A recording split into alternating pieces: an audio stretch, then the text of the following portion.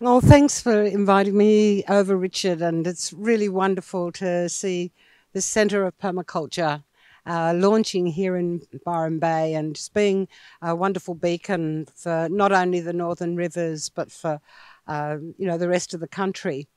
I think it's it really gives me immense joy. And I first encountered permaculture in 1977. Bill Mollison was speaking at an organic festival promoting the yet to be published first permaculture book. And it just really resonated with me. And it's been such a journey. I did my PDC in 1983 up at Talgum with 3 women. It was the first women's course. And that came about because the first permaculture designers convergence in early 83, there were 80 men there and only 3 women. And Bill was freaking out, Bill Mollison. He said, this is not sustainable. If we want to be sustainable, we need more women than men. And so they asked those 3 women to put on a course for women to help even up the numbers. And that was my original PDC. And it's just been the most amazing journey since then. And my permaculture work has taken me all around the planet, and I've had the privilege to work with people from so many different cultures and Indigenous peoples in many countries. And having our centre out at Nimbin, we've hosted people from all around the world there. And what gives me the greatest joy is seeing what people then go and do with that knowledge and the skills and the inspiration that they've gained through the training and the wonderful people I get to work with. And here is no exception. You know, there's been a really solid team developing here over the years, and you know, the proof is here in the pudding with these wonderful gardens here, and it's only going to go from strength to strength. And it's amazing how permaculture has grown from a concept cooked up by 2 amazing minds in Tasmania in the mid-70s, and now is practiced in over 130 countries around the world. And what has really spearheaded that and underpinned it has been education. Largely the wonderful PDC, which is a very inspirational module.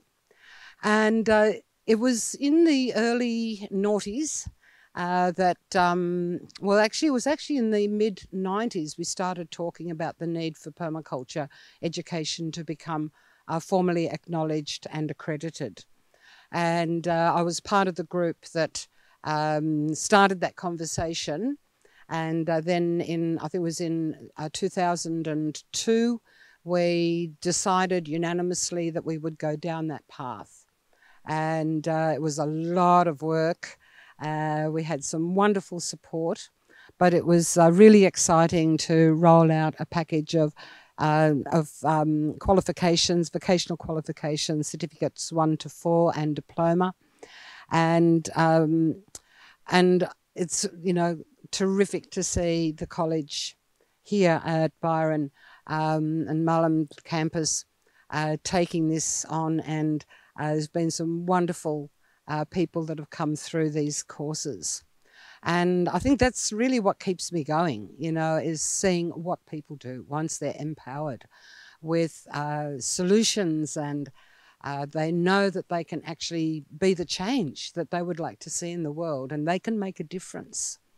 And that whole thing of empowerment is really critical, especially, as we face such difficult and troubled times. And people are losing hope, but to maintain hope is to act. And people need, they're hungry for ideas of what they can actually do. And it's not just what we can do as individuals, it's about community.